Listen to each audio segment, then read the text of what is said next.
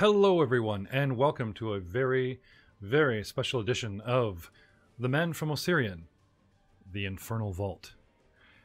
We are going back to the year in the Pathfinder calendar of 4707. This is the year when Rise of Runelords comes out, and this is the year that I found that the Declan family, that had a social hierarchy in Absolom, owing much of their rise and fame and close ties to the nation Cheliax, had, well, let's say, before they were kicked out and booted and yada yada, the whole bunch of backstory which I won't bore you with at the moment. They have a townhouse in Absolom, in the center of the world.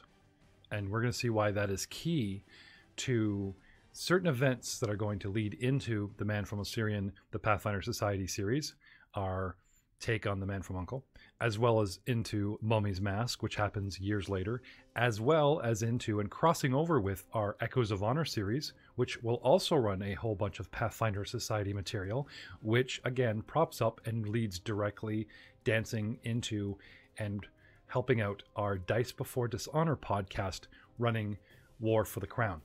There is a lot of very cool material set in about 4 or 5 different adventures, which we are going to mix and mingle. But today, going back to the very beginning, The Man from Osirion stars Frank Hamilton as Old Man Arif, Master Arif, the cloistered cleric, the scholar of Pharasma. He's not here, but in a way, he is.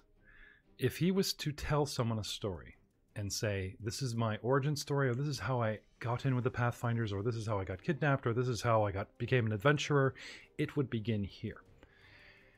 This year, 2019, we have friends, family, superfans, as well as Roll20 enthusiasts audition for us. And I thought it would be fun if we did a game specifically with auditionees. Now, I didn't want to go it alone. So, acting as our resident rule lawyer and sort of DM's aide today, and filling in for a few voices here and there, NPCs and sort of cursory roles, we have Aidan Willems with us in the house tonight. Hey Jeff, how's it going? Not bad, not bad. Thank you so much for taking the time on this early Sunday morning. I know you have to film Clinton's Core Classics this evening. And he also plays Poser Sham, our Jedi in our Star Wars Saga Dawn of Defiance campaign podcast. So thank you very much for being here today, Mr. Willems. Of course, always happy to help. Oh, thank you. Thank you. See, we like each other a little bit when we're rolling dice. Moving down our list of players. Let's start with the job that I shouldn't be giving to Aidan. Jared the intern, Mr. Jared Mercer tonight, is learning podcast at Rollmonger's heel, as it were, and we are trying to teach him what little we know, but hopefully he'll gain the rest through experience. We've actually asked him to play his very own character, so he starts from the ground up. Mr. Mercer, thank you so much for being on the show. No problem. Glad to be here. Hopefully to have fun. Now, hopefully, if you're not completely familiar with the Roll20 browser that we use to actually do virtual gaming, because we do not have a whole bunch of people around a table, we play online, and we record using Zencastr, and we record using OBS and pull what footage we can. Today is a little bit special, because we are also using Roll20 to sort of throw up a little bit of a video. We have a little video action going on here, and that will be either bonus content or eventually, excuse me, free content. We shall see. But for right now, continuing down our list of characters, we have a close personal friend of mine. I like to dig them up. A friend of our executive producer, Cheryl Ball. And friend doesn't necessarily get you in here at Rollmongers. You still have to audition. You may remember her short stint with a little bit of audio problems in our first live show, where we played, actually, I just said we never do, but we actually did this once. We put a whole bunch of people and a whole bunch of microphones in one room and filmed our Attack of Opportunity one-shot doing the Pathfinder Society 2nd edition playtest, Archlord's Envy, which is still rolling out to its finale and still being aired. As our generic sorceress, we have the lovely and talented and so excited to be back here gaming with me again, Miss Ashley Florence. I'm a druid, Jeff. I was talking about the former role that you played, not what you're playing today. Zencaster. You're mutant Zencaster. They shouldn't be. See, these are the type of comments I'd rather you guys text to each other as opposed to talk about on the air. But moving on, this is an edition. It's going to be raw. It's going to be brutal. You actually going to have a bit of a look behind the scenes because a lot of it is not going to be edited. Maybe we'll throw in a little bit of music or whatever. But we thought we would share a little bit of the process behind the scenes with us today. We may not put in an attack of opportunity. We'll probably launch this as the men from Osirion, the very, very beginning, or perhaps extra content. Who knows? It's undecided. But what we do know is we have new faces today. And among those new faces is one of our super fans. Now, putting up a Patreon goal where you say, pay me $100 a month and you can play with us, or pay us $50 a month and you can play with one of the role mongers, like once a month type of thing, is a go-to for most podcasts. But becoming a permanent member, that would open up a huge gate of having a whole bunch of people just throwing down money like they do in video games to level up to the end. But I had to mention another Ashley Paracasquelo. I'm really having trouble with her last name. I do apologize.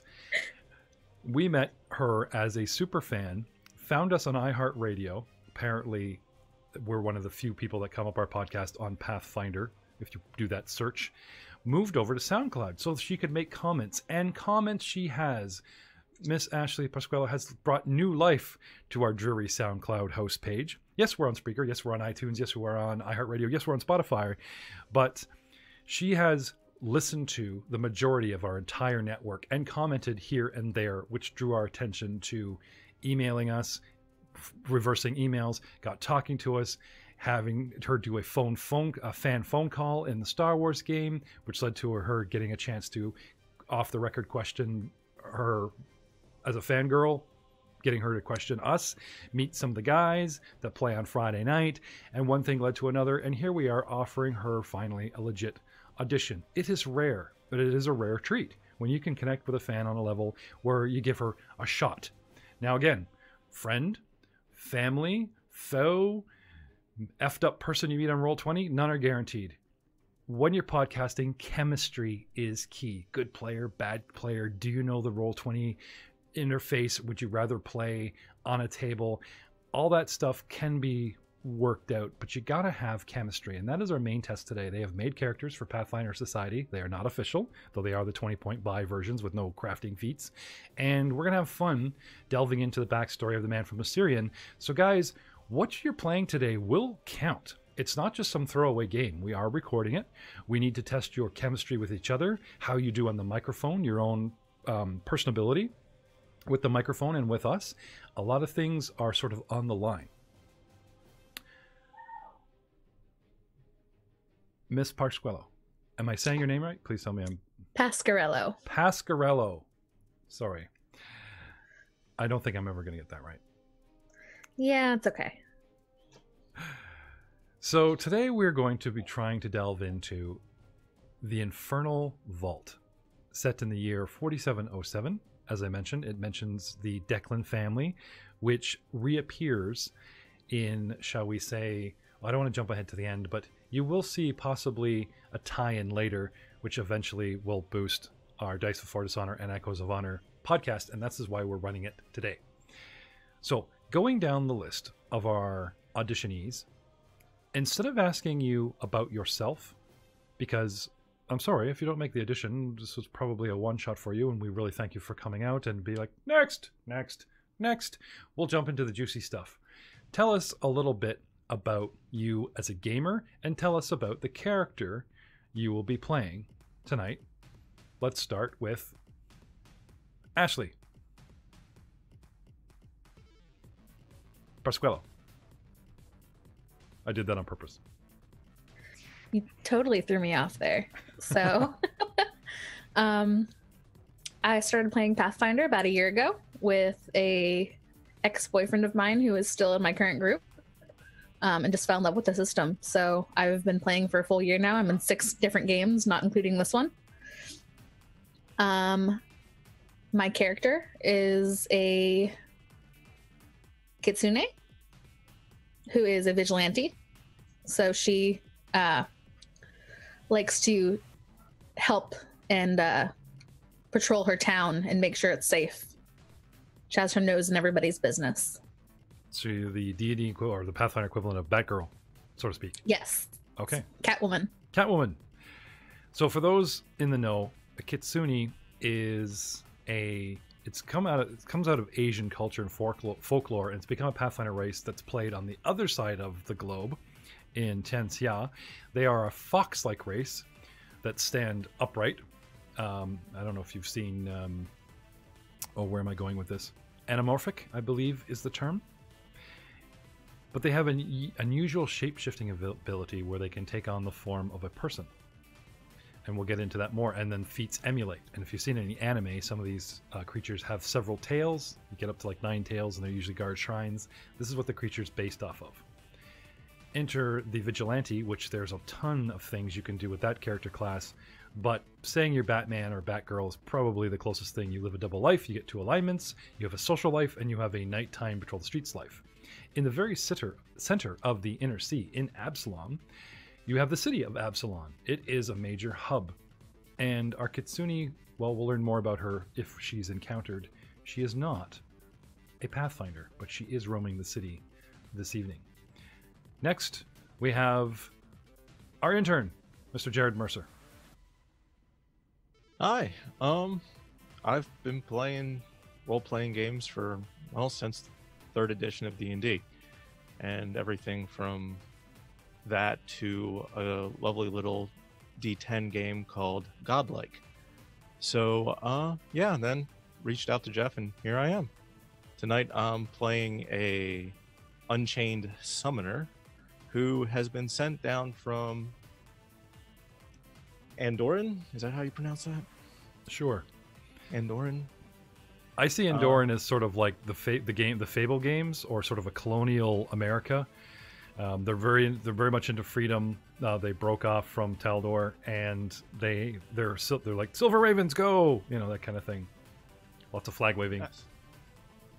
So I'm being sent down here from the Pathfinder Society to this place. Now, Jared is actually filling in tonight for a missing auditionee who unfortunately couldn't be with us today. And his stint, as he said, reaching out, here's a fan that listened to our one shot for the 2nd edition and is trying to write his own content and bring it and present it to Paizo himself. So if you guys remember 3.5, where Forgotten Realms was the staple world after Greyhawk, someone won a contest and presented you with the world of Eberron, where the Warforged were a race. Very cool. And it was in a complete world that you could put yourself out there. So Jared requested of us if he could learn podcasting, what little we know, from us, and possibly use that as a springboard to write his own content, maybe make his own podcast, and present Paizo. So at the risk of us setting him up to be our competition, we are in the midst of our 2nd edition trial. I can't say it's going over terribly well, though we trust in August there'll be lots of revisions and everything.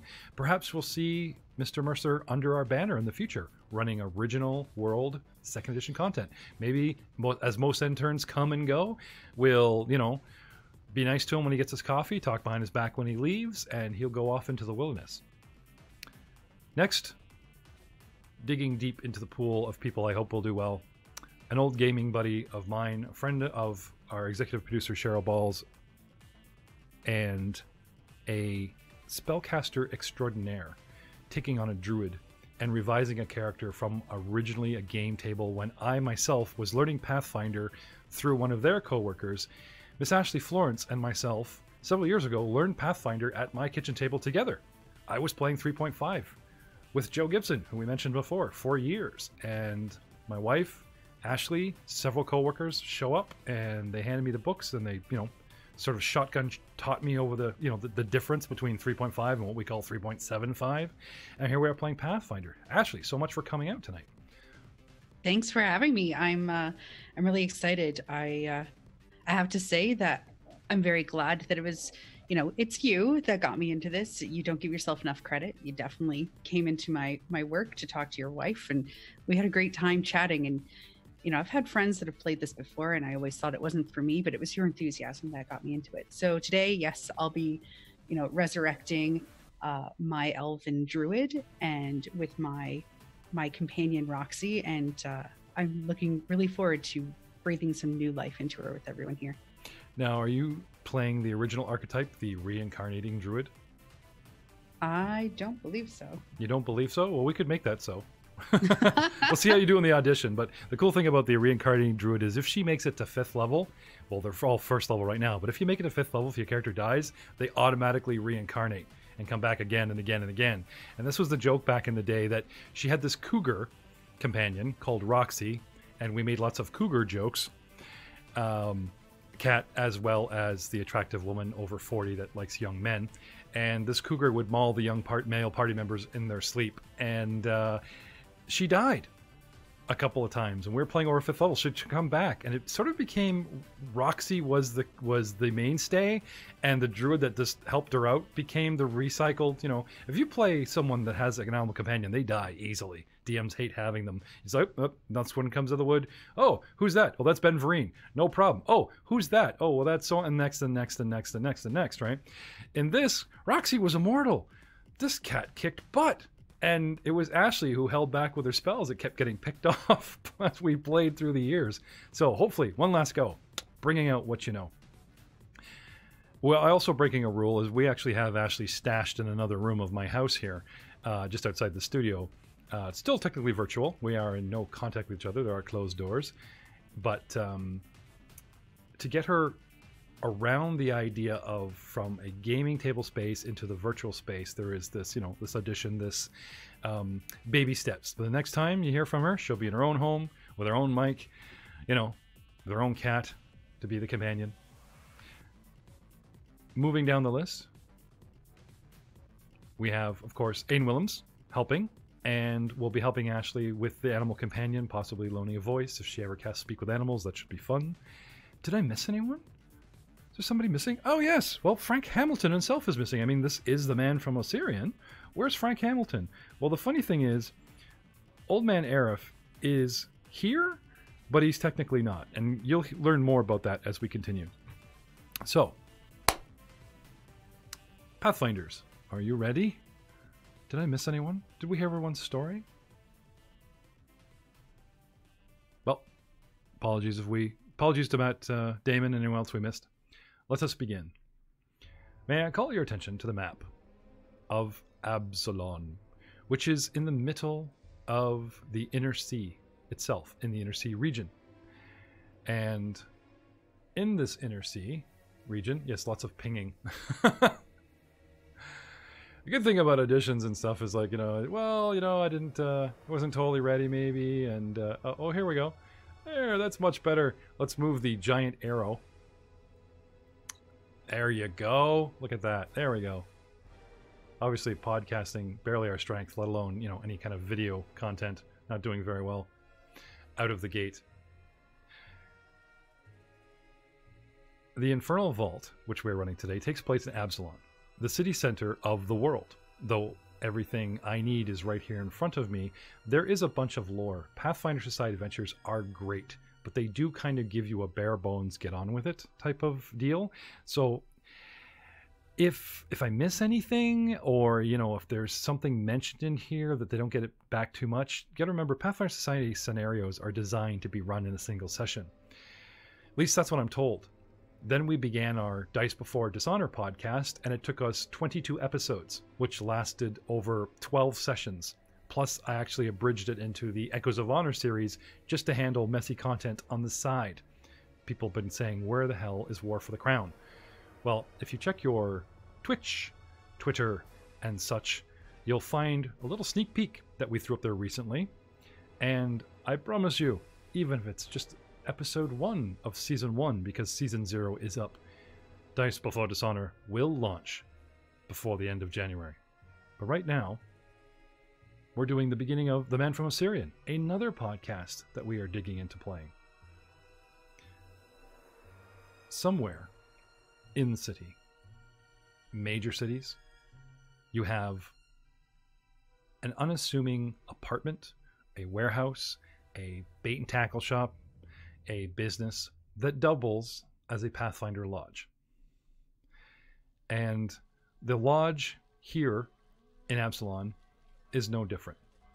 The camera falls drastically, zooming down out of the sky right into the center of the world onto the city of Absolom falling right through a ceiling, and you find an older venture captain by the name of Drendel Dreg.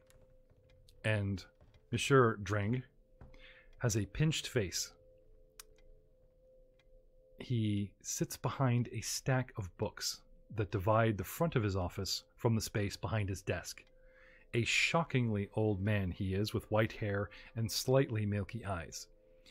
He is surprised by the appearance of you outsiders in your office, looks up, half startled and half relieved. In turn, those that are been deemed pathfinders and not vigilantes roaming the city. Shall we start ladies first? Ashley F., can you describe your character head to toe and who comes in with her that the old man sees? Oh, goodness. Describing my character head to toe. Jeepers. Well, you know, they say, Spielberg says less is more. Any defining things that stand out? I think defining things for me is literally who comes in the door with me. You know, I'm your typical elf. And, but coming in the door with me is my very, very large house cat. Who's, you know. It's not a house cat. She's a very well-trained cougar. She's my house cat, let's be honest. It's a cougar. Now, cougars in the Pathfinder book, they don't go off a lion, which is a very large creature. It's a medium creature, and it goes off of the jaguar, unless you're using a very special cougar, I believe. And that's why she's a house cat. No. Come on. No, she's my cougar. She's definitely the more defining thing about me. Nobody sees me first. Everyone sees the cougar.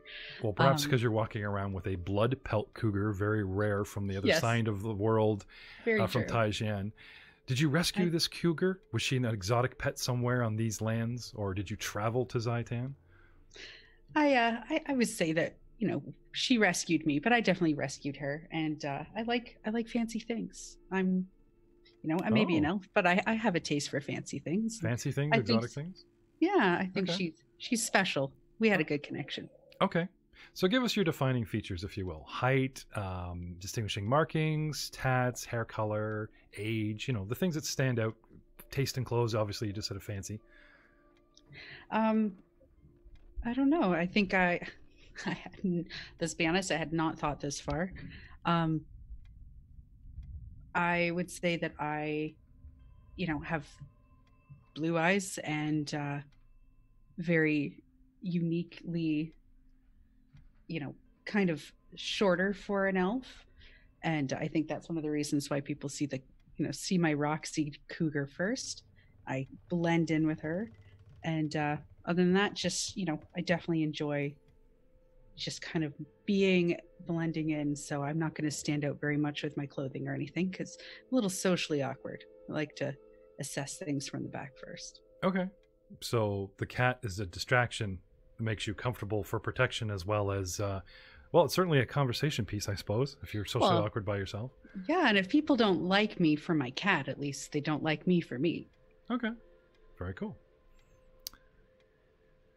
I believe a venture captain that's lived this long has seen it all, done it all, and like I said, as long as the cat's on a leash or obviously looks compliant and not dangerous and snarling or whatever, and also being familiar with who you guys are, because if as a Pathfinder, you each in turn serve, you know, a faction, but we'll get into those in a moment.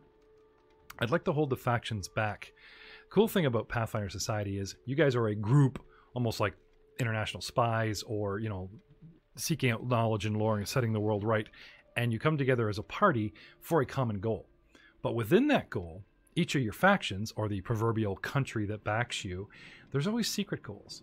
And it reminded me of the Man from U.N.C.L.E. movie that came out a couple of years back, where they had the KGB guy working with the CIA guy and the German goal right away, and hence the name The Man from Osirion, but we'll get into him and who all that is about later.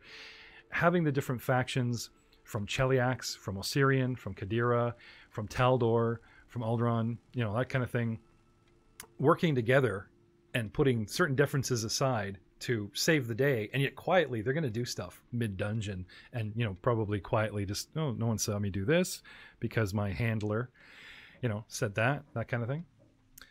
Next to the door, we have Jared Mercer. Yes, I'm playing a half-elf who His biggest, probably noticeable feature would be his largely broad-brimmed hat with the feather very reminiscent to a musketeer's hat. He's got very worn traveling or adventuring clothing, and in the door with him walks a almost, if you just look at her from the corner of your eye, you kind of see a very kind of celestial type of being, but when you look at her more closely, you start seeing the more defined features kind of start to blur together, and but she has also adventuring gear on and has a very large spear sticking out from her back. As I come in the door, she goes first, and I take a bow to the adventure captain as I walk in and introduce myself as Kyler from Andor.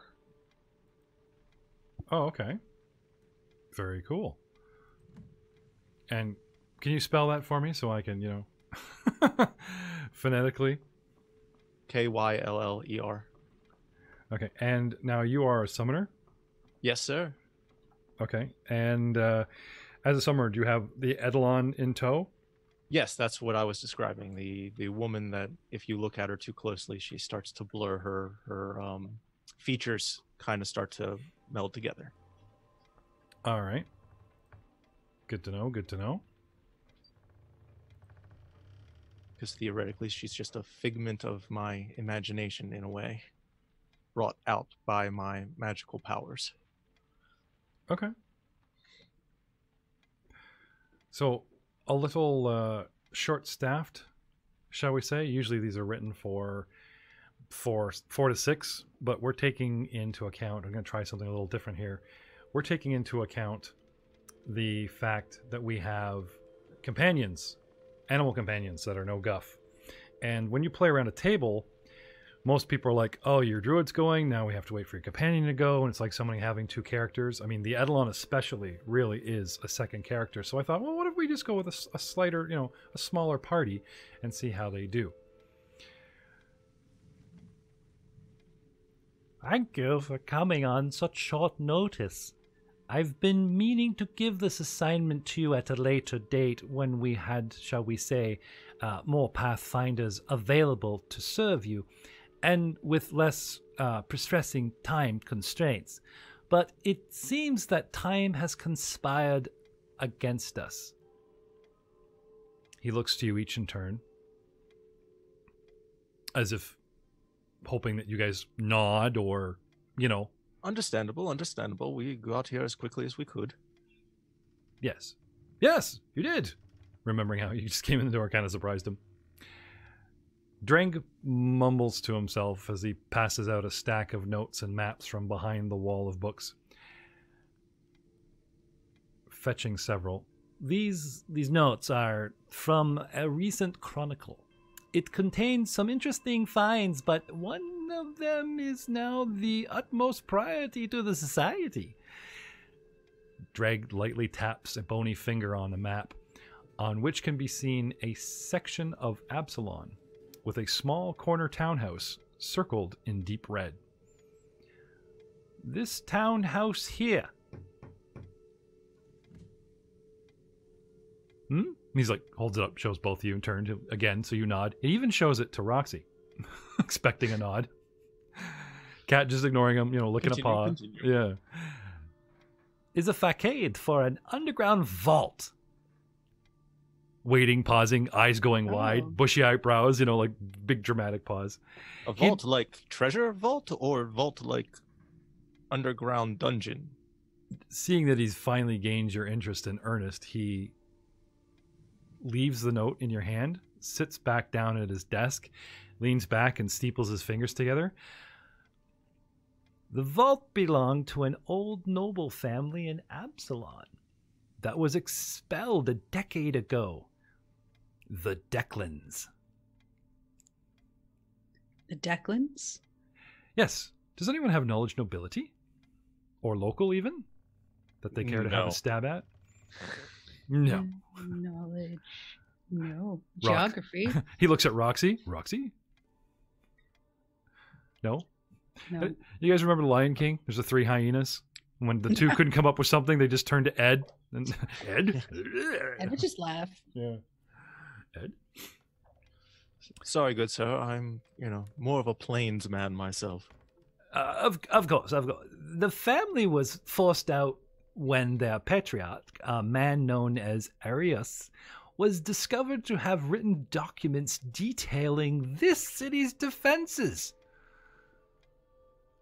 Shaking a nod back and forth like a typewriter going back and forth, like you see the the momentum here, how it's upsetting him greatly. Documents he intended to hand over to hostile forces loyal to Chiliax. You don't say. You don't say. I do. It's true. The chronicles indicate that a copy of these documents exist within this vault. A Pathfinder looking into the Declins and their chronicle references in Cheliax, our man in the field, as it were, was attacked and killed 10 days ago. These thugs made off with a copy of his notes, I'm afraid, and, well, fortunately, he'd already sent us another copy. We have reason to believe it was the work of the Declan's eldest child, a young woman named Selena. She's the reason this assignment is so now urgent, you see. The fact that Selena and her forces were willing to kill a Pathfinder for this information shows how desperately they are to retrieve these documents.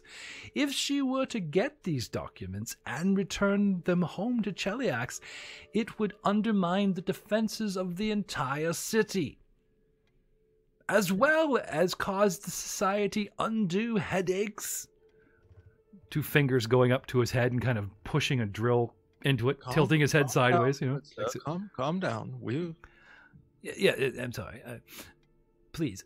Breathe. The society implores you. I know that you're new to the society, but your reputations have preceded this desk.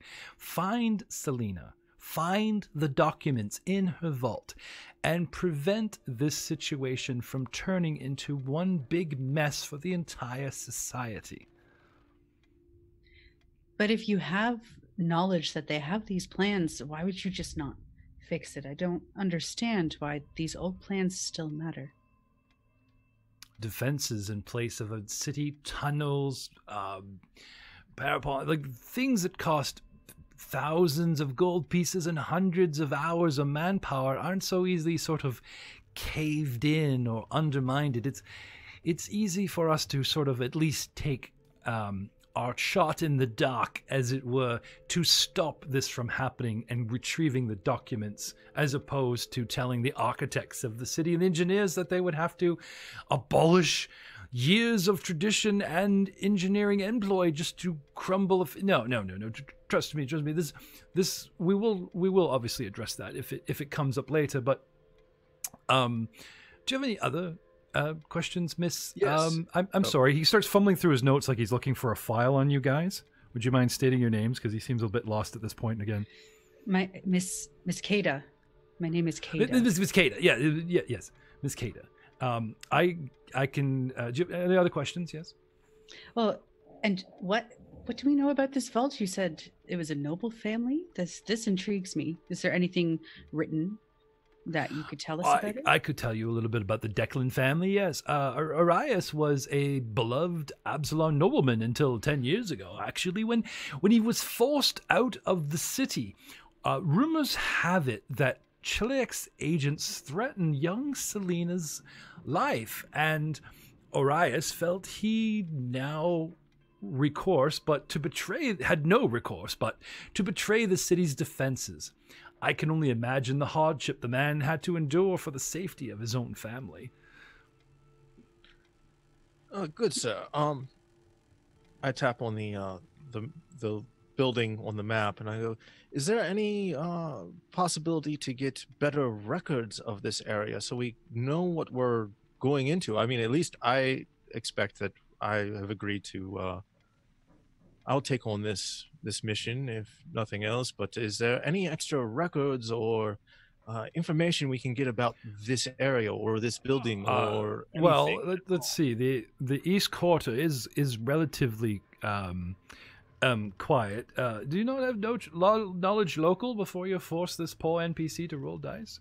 I do like this dice. It's the I'm new to this town because I literally just came off the boat this morning. It's the Pathfinder official Mummy's Mass dice, but that's years away. So I'm just using it to sort of represent. Well, never mind. Well, oh yeah, yes. 20. Look at that. It's lovely. It's a little scarab. Yeah. Well, I could tell you a bit about the vault itself. I could tell you why. Getting back to the young lady's question, why we can't just sort of forfeit the plans is the architecture of Absolom itself is quite ancient, and there are lost tunnels below that. And if they were known to an enemy force, it would spell disaster for the city. And I'm afraid the records themselves aren't quite complete. Other additions over the years have been made, and like I was saying before, it's just easier to recover the records. As for the vault itself, I cannot... well, there's not much to be said about the vault. I mean, it was reportedly used to store a portion of the family's wealth and was ingeniously trapped when the Declans fled Absolom. The family archives, where the documents should be stored, should be right next to the family crypt in the lower levels. As to the... Sorry, I digress. I was speaking earlier of the East Quarter. No, it's quiet. I mean, unless you take merit in the rumors of the vigilante... what was... I had a report come across my desk this morning. Excuse me, he starts fumbling around. It's like, yes. Yeah, some vigilante activity reported by the Watch. Someone going by the name of the Glove Fox? Foxglove? That doesn't seem right. I'm sure it's nothing. I mean, this only popped up within a week. It's probably just a bard's tale that's, an urban legend or something that's going around the city. I wouldn't put much merit into it. Any other questions? So, just to clarify, you're saying that the Declans may be the only people that have the full understanding of the defenses of Absolom? Not of Absolom itself, but they have the records of their own vault, of course. Okay, just clarify. It's just think of it as a loose end we're asking you to tie up as one of your first missions for the Pathfinder Society. Yes? Very good. Anything Sounds else? good. Yeah, anything else? And we can't just wait for her? Are you expecting us to go hunt her down? Oh, because you know where she is. We've circled it on the map, the townhouse. You could stake her out, as it were. Well, that's crafty, yes, but I'm afraid her vault is likely to contain many entrances and exits, and we only know that it is actually below the townhouse. Therefore, you must enter there and find her before she has time to flee via some secret tunnel or something that we're unaware. Traps? Oh yes, probably plenty. I look like between the cat and the druid, and then back to the old man, and then back to the cat and the druid. Are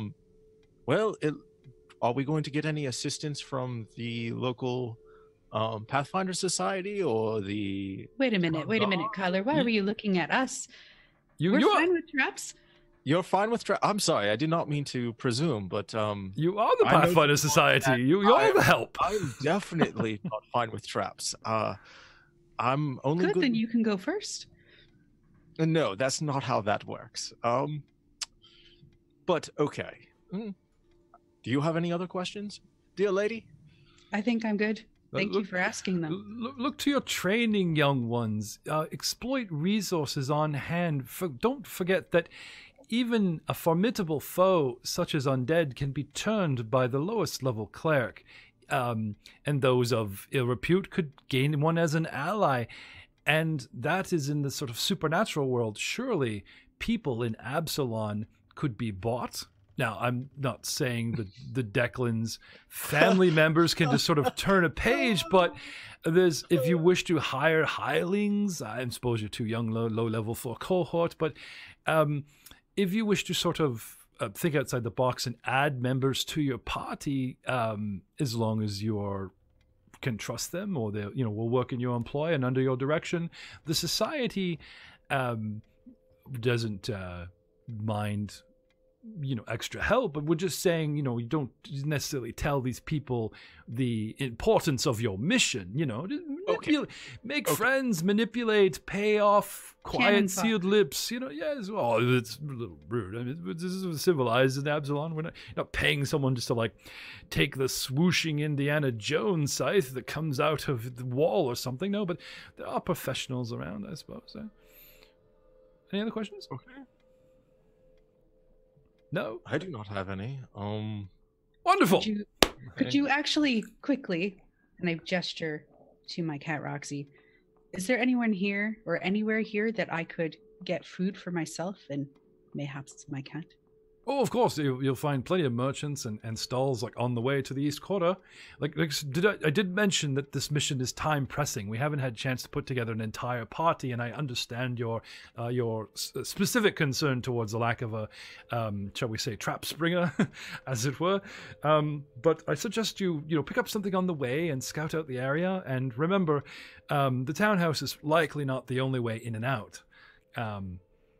Though I wouldn't necessarily waste time poking around sewers for a different way in. I'm just saying that, the Declan family would probably have a second means of escape. But, yes, well, I'm going to have supper, and I must press upon you the importance of time. So if you don't mind, he's just kind of making fingers at the door. Whoosh, whoosh, off you go. I bow and swish my hat out and put it back on my head and come, Dina. Lady, please. And I, gesture towards the door. Okay.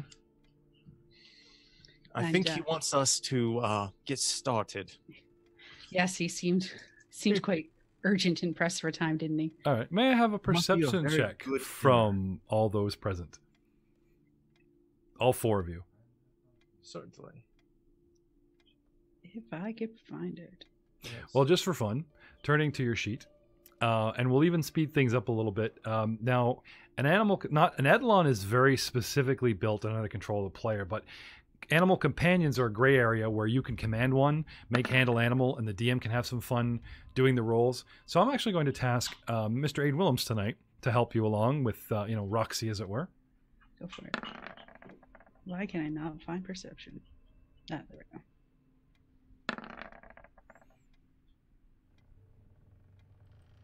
Call them out, guys. What do we got here? All right. So the Eidolon definitely did better than me. It got a 16 on perception. Mm-hmm. I see this. And I definitely got an 8.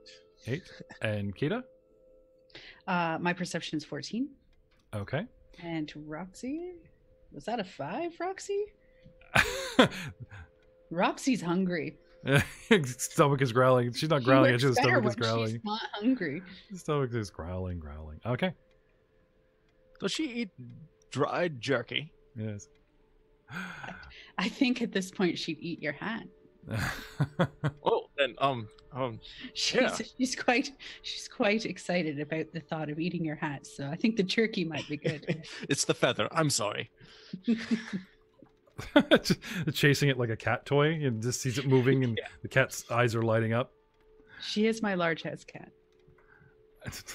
Just keep telling everybody that. All right. So in the proverbial transition from the Pathfinder Lodge to the East Quarter,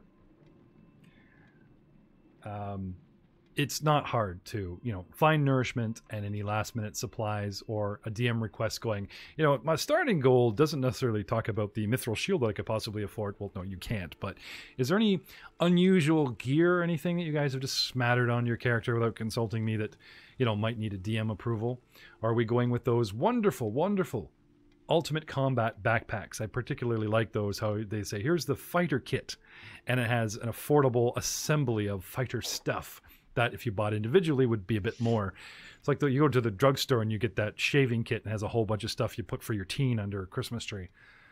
The only really special thing I would have gotten that might be a little out of place here is the weapon that the Eidolon has strapped to her back, which is a naginata, the Japanese spear.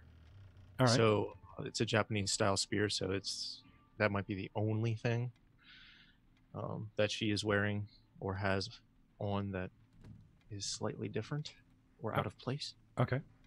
Now getting back to the perception checks, it is only Dina and Dina alone that, as he politely is, still making eye contact and smiling and looking you guys up and down, his eyes seem to linger on Dina. And when you guys close the door, only Dina seems to hear him muttering to himself, going, "You still got it, Drag. I think she likes me. I think that's her name." Full name. Fido was just saying. Was it? Oh, right. Supper. No, off he goes. So, heading across town right away, getting something to eat. You guys are cool for equipment, as it were. Yeah. I open up my coin purse and some moths fly out of it. And something will fly out of it. Some moths. Oh, moths will fly out. Yes, moths. Okay. Moth Yeah, Roxy will chase those and have a snack. Thank you for the protein. Yeah. There you go. Num, num, num. I'm going to chew on my rations I have because I definitely didn't have any extra money for That's okay. Beef jerky, right? Yes. Okay. So you're chewing away on your jerky, and this outsider, I think it's particularly funny. If I'm not saying either one of you was like a city person, but a druid, buys the lavish meal, feeds half to the cat, and you're sitting there chewing on your jerky, Great. I'll have a water. A cafe, the waiter comes in, you guys sit down for a moment, and it's like, the cat sits pretty and, puts a house plant on it, decorative, just blending in. And you guys the waiter asks to order, and she orders all this stuff and turns to you and you ask for a water. Yeah. Yeah. But he just You can have whatever Roxy doesn't finish. Oh, I'm used to that. That's good. Thank you, ma'am. I appreciate it.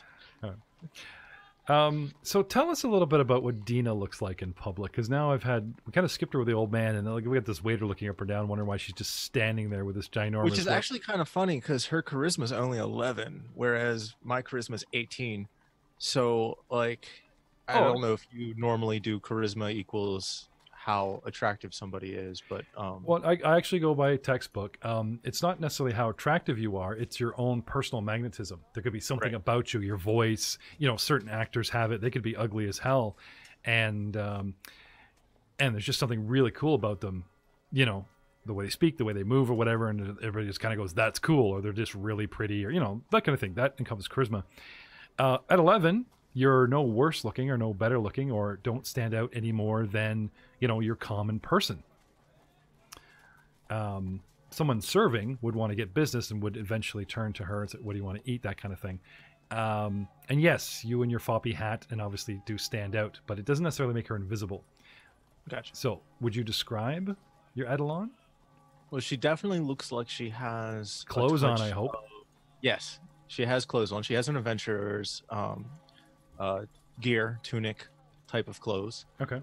But nothing that's going to provide her with any extra protection to the normal person looking at her. She is 6'6", very tall compared to me, where I'm 5'8". She's almost a whole foot taller than I am. Well, there's the standing out right there. She definitely puts off, like I said, the air of divinity almost. She definitely has been touched with celestial blood. The very almost golden skinned, hued, silver eyes, very almost platinum blonde hair, tied back into a ponytail that goes into a very intricate but braid. Plain looking with a charisma of 11. But yes, if you try to really look at her, all of her features kind of seem to be very normal, no defining feature, because generic, plain. She is an Eidolon. She is a creation of magic from the planes that is based on something that my character saw in a book when he was younger. Yeah, the summoner class sort of key ability is to sort of literally make an animal companion, or an eidolon as it were. Yes. Not really animal companion, from scratch. And one of your choices is a well, so far I'm just seeing that you're a sick man and have your own walking sword wielding Barbie doll. Plain looking, but epic hair, and you know. Well, yes, like it's one of those things that until like level 8, the proverbial level 8, her definition doesn't really come in. You know, we're back to almost silver screen kind of definition right now with with my eidolon. We're not at 4K quality. Okay. But she definitely seems to be the more perceptive, the more almost like a bodyguard kind of personality. You know, she's constantly, her head's constantly moving on a swivel. She doesn't talk much, but when she does, it's more of the, like, you know, points out obvious things that I'm not noticing. Okay. So are you kind of going for the bodyguard? Like, people would just assume that her actions are somebody like, I'm paid to be quiet and just watch your back, be intimidating, and you know what I mean? Yes. Not giving anyone the eye that comes near, but just kind of boredly just standing there and, you know, I'm with him, but I'm not important enough to talk to. I kind of treat her more like an older sister than anything else. Getting weirder, dude. You know, I gotta say. I know. Yeah. Did you have a death in the family? Did you Yes, have an? Actually, like my family died. So okay, so when you were young, you looked up to like, I'm trying to help you out here, man. Because no. Okay. I didn't know how much of a background you wanted from me. So, my background is, yes, my family died in a raid, and my older sister tried to protect me and didn't manage to do that very well. Pathfinder Society eventually came around, picked me up because of my magical abilities, and you know, one of the first things I did was make a guardian for myself, based on her. Her and the picture in the book you saw. And, yes. So it was Dina, your sister's name? Yes. Ah, okay. Yes. So Dina Silverthorn. You have issues. And Kyler. Very cool. So, okay. That's I was very young when that happened. Like, you know, now I believe you wanted to put a spin on this. You were inspired by the concept of, I believe, Full Metal Alchemist, the anime. Yes. With the younger brother losing his body and being put together as sort of walking armor and looking after a big brother who's lost an arm and that kind of thing in that anime. Okay, I think I see where you're going with this, and I hope the audience forgives the blatant blow-up doll references. I'm not even going to ask about atomically correct and stuff, but I am going to ask about the cat. Okay, a wild cat. Do you have like the studded leash, the bling going? Is this like the supermodel walking down the street with the tiger kind of concept of Hollywood? Or the cat itself is a medium creature, so it's not really the size of a tiger. It's the size of like a jaguar, or like it is a cougar, which is one of the smaller, shall we say, predatory cats with the big guts. Roxy's demeanor. Let's talk about Roxy's demeanor. You said she's very tame or whatever. Is like she just hugs your hip and that's it? No, she's not. She's very, obviously she's quite well behaved, but I would say she's quite sassy. Like, you know, with me, she definitely makes it known that she's got something she wants me to hear, and oftentimes I choose to ignore it until she gets a little bit more forceful. But and by that I mean, like, she'll start like nudging me around or pushing me into things, or you know, she'll get vocal in her way. But otherwise, to other people, she is, you know, she's very well behaved, likes to not get in people's faces, because we've learned over time that you know, when she enters the room first and she's, you know, all teeth and claws, it tends to startle people and make our job harder. Okay. Now, I've tried hard to do some things behind the scenes, and like I said, this is an audition show, and to give people a sneak peek, trying to present a podcast is one thing. A vodcast is, we've been finding at Mongers insanely difficult. Some things come up. A background, just Yale face, having the right shirt on, you know, having your background being your laundry or whatever. That's one thing, and most of the internet is very, very forgiving. But if they can't see you, it's kind of a deal breaker. So Ashley, I need you to get a light on going, open the back window. Like you're just a big shadow on the camera right now. If you can see yourself, you need to adjust things or turn on some lights in that room. I think I need to actually shut the window because Sure, the that works. sun is setting. Yep, so that works give great. me a second. Yeah, no, I know Mr. Willems can't possibly kill the light in his room. That's fine. But moving, without trying to lose any of some of the momentum. Okay, let's go to the Foxglove herself. Oh yes, she does exist.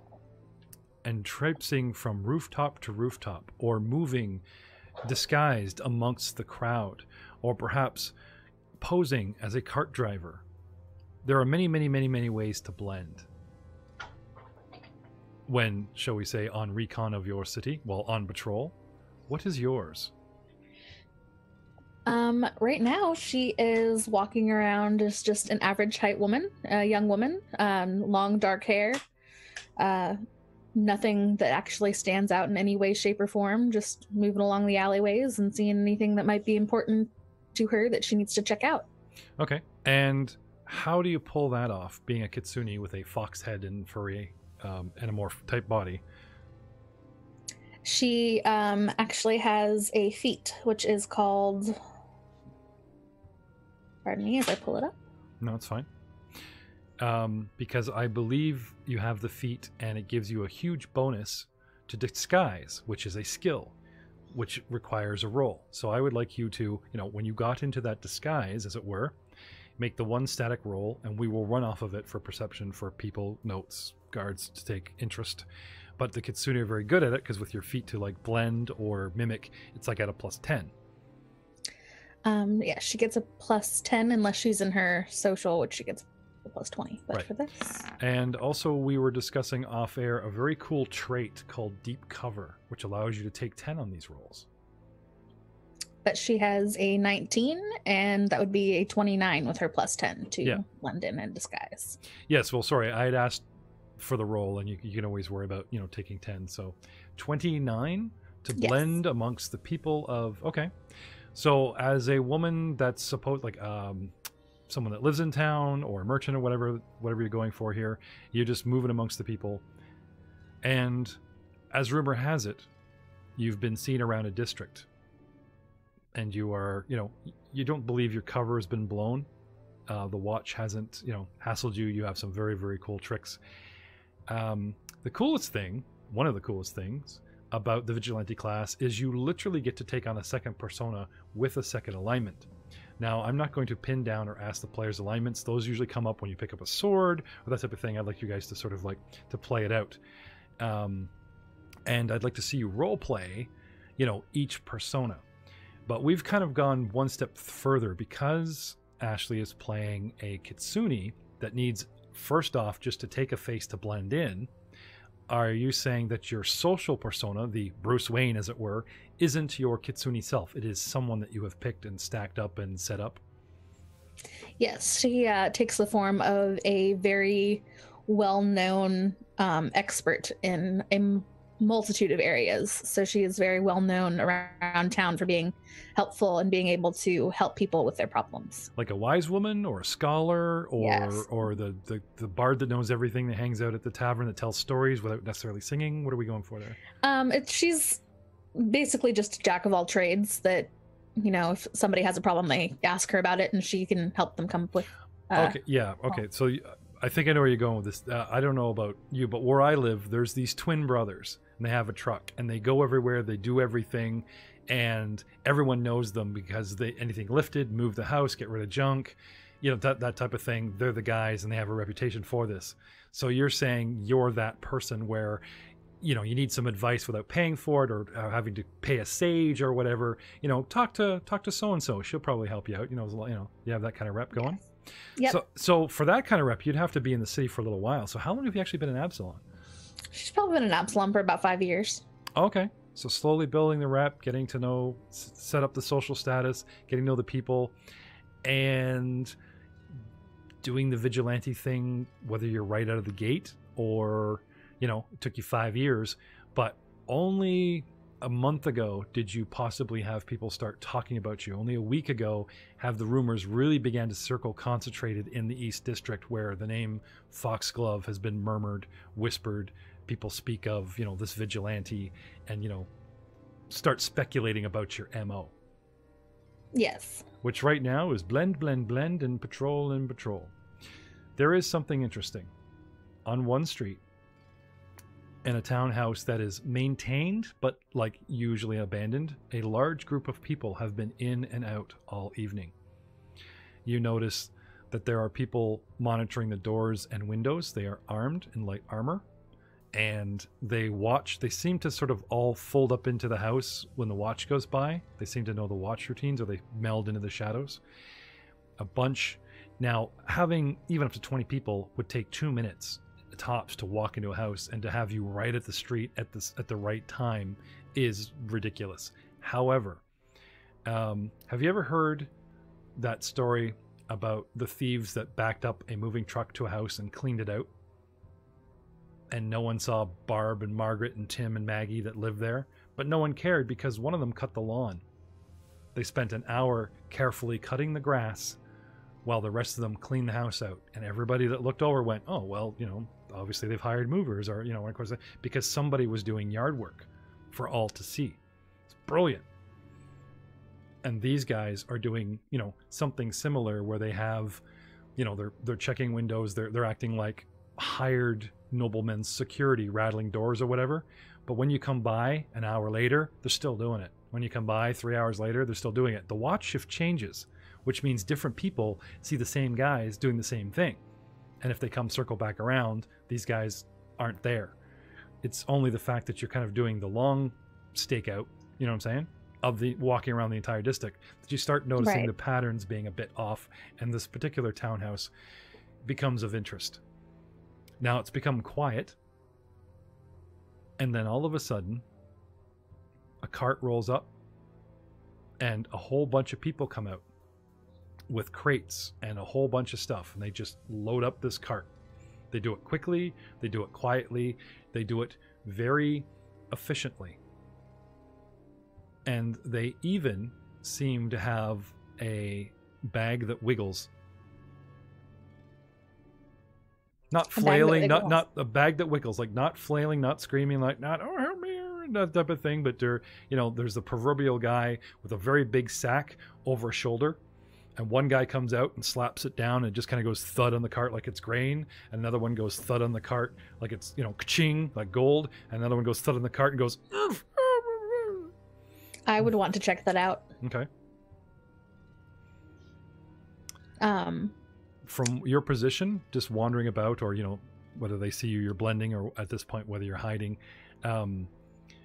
you would literally have to bolt towards that cart to catch it, because the very, very last thing they put on that cart is the sack that goes oomph, and then it's hiya, and it starts heading down the street. I'd chase after it. Okay. So probably keep to the shadows and not draw a ton of attention to myself. Mm-hmm. Not that hard to follow. They are doing your trick. We're supposed to be here. We're supposed to be in traffic. It's like bad guys using a taxi or an Uber. You don't know if there's a body in the trunk. You don't know there's ill-gotten gold in the trunk, that kind of thing. You know what I mean? They're using the city's civilization and system against it. They talk to watchmen. They have papers, all that bit. They head all the way down to the docks. And they start unloading onto a ship. Is there always someone with the cart? Oh, yeah. This is like your assortment of like 20 dudes. It's way heavy guarded. Now, they're smart. They don't have like 20 guys riding on here, but, 2 guys on the front, right? A couple guys in the back. The cart went, and then other guys got on horses and like trailed, because when you follow that cart, by the time you get there on foot, other of these men in dark-clad armor that show up have all gotten there faster than you, which means they've taken horses and cart, whatever, and they're all congregating. And then when you get to the ship, which is their point of, let's unload here, more, they're using sailors, they have these guys, and they just start offloading this cart onto a ship. I would like to take the opportunity to use my feat, which allows me to take a full round action and change my face. Okay. I would like to change into a sailor. Okay. Hey, sailor. So that just... Sorry, had to go there. So I would turn into probably a young man, 20-something, strong-looking sailor, and just walk up and, hey guys, how can I help you out? Okay. Can I have a bluff check? Yes, you can.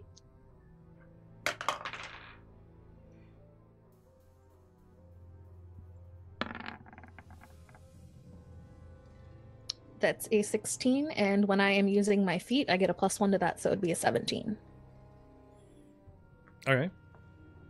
The guy looks you up and down, doesn't seem to recognize you, but then again, seems to be, lucky for you, taking your guess, the crew that's on foot with the cart aren't practically well known with the proverbial ship's crew. There's a lot of them, and like I said, you're dressed like a sailor. He just kind of looks at you like, oh, yeah, you know, thinking you're a guy in the dock that's bored, a fellow sailor, whatever. Yeah. Anyway, he doesn't point you to help unload the cart, but there's regular sailor supplies and crates and hoists, and you know what I mean? He just puts you in line with guys that are helping on the dock. He doesn't give you a job where you board the ship, but there's certainly stuff around to help the ship running, and you know what I mean, to be a lot closer, and he gives you one of those jobs. Right. Help secure these lines, any other type of thing, but you're like way closer than you could have gotten before. Right. Okay. So I would do what they told me to do, but take the opportunity to observe what was going on. Sure.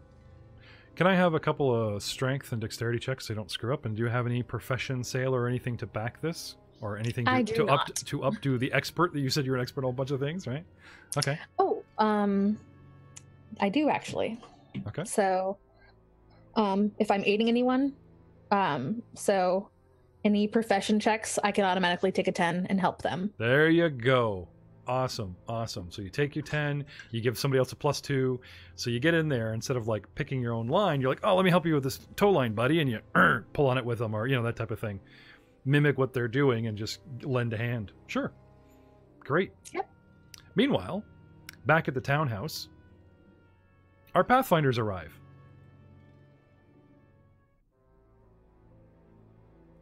Well, I'm going to... What do we see? Do you want a perception check on that one? Oh, well, let's start with the classic box text. Sitting on the corner of a quiet street, the red brick Declan townhouse melds into the middle-class buildings in this portion of Absolom.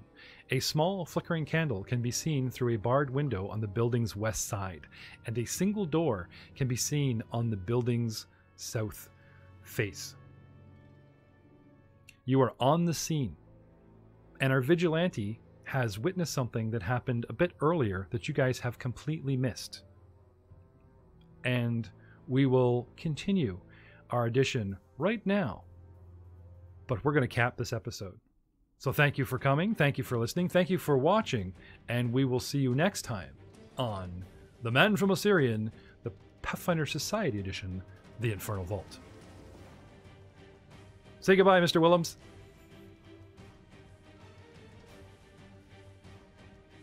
Bye.